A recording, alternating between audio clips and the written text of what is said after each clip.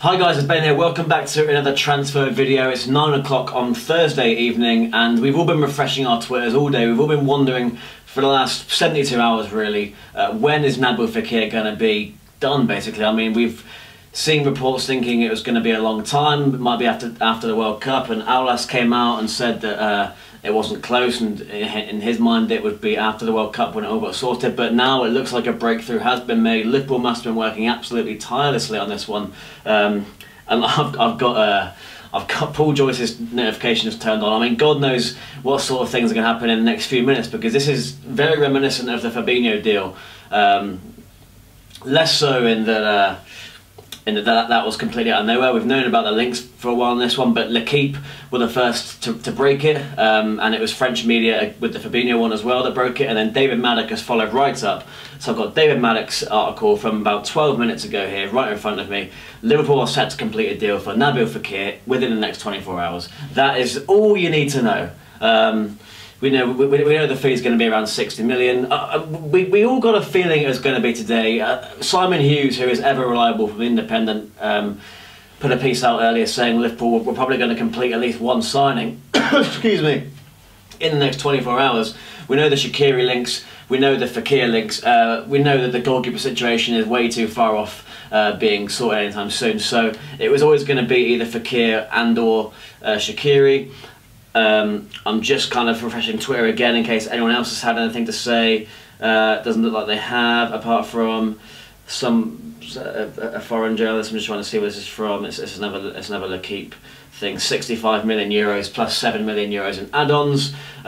He must pass his medical before completing the deal, so that looks like it's going to happen tomorrow, Friday. Liverpool have got people on standby in France should they be required. It looks like they are going to be required. France have a game, I believe, against the United States of America on Saturday before they fly out to Russia for their World Cup campaign, and it looks like by the time they board that plane to Russia, Nabil Fekir will have been announced as a Liverpool player, which is absolutely fantastic. And you know, my mates in my group chat now are talking about Liverpool having one of the best teams in the league, maybe among the title favourites. It's so exciting. I was just saying to a mate, it's like we're finally replacing boss players with boss players. We don't want to be a selling club. We sold Coutinho for a lot of money in January. We didn't replace him then. Maybe it's been Fekir the whole time that we wanted. He obviously is a player that can fill that wide forward role as well as that central midfield role. Maybe it was him all along.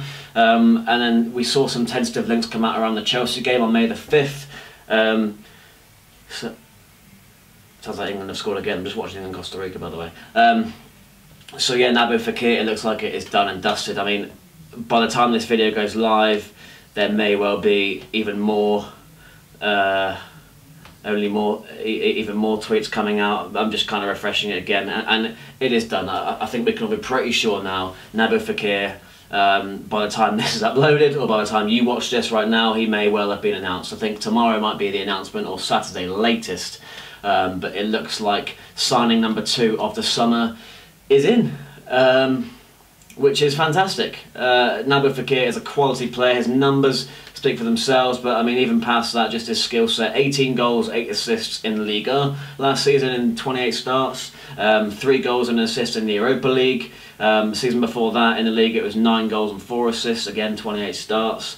And he's on the fringes of the France team. He's going to be in the squad. So we're getting a real quality player here, a player that's been consistent in Liga for a long time. Can he make the transition from French League to English League? I hope so. I think so.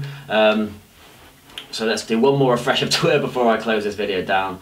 Yeah, it's all good. Nabil Fekir is going to be a Liverpool player. I think we can hang our hats on that, and I think we could all be absolutely delighted. Now, the links with Xherdan Shaqiri and Moses Simon are still there. I saw Neil Jones's piece in Goal not so long ago. That those links are legit. So will we sign both of those players maybe and call that a day as far as attacking players are concerned? I think if we do that, you know, I kind of have to evaluate it in a bit more detail once I kind of map it all out. But I think, you know, that's okay. It's not setting the world alight as much as maybe a Dembele or a Pulisic as well would. You never know, we still might be targeting one of those, or maybe we're going to look to sign a defender because, you know, injuries there would leave us pretty snookered. Maybe another midfielder. Depends on the futures of like Adam Lallana. You know, you never really know. I think the fullback were fine. Obviously, the goalkeeper is the biggest issue we need to resolve now. But it's great that we've got two big problem positions sorted before the World Cup: Fabinho and Nabil Fekir. How exciting! And the title charge starts here. You know, the pre-season friendlies have been announced. We're going to bounce into Chester. I think that's the first one. There's Blackburn, there's Bury, and Tranmere as well.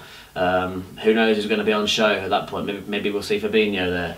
Fekir will obviously come back after the World Cup.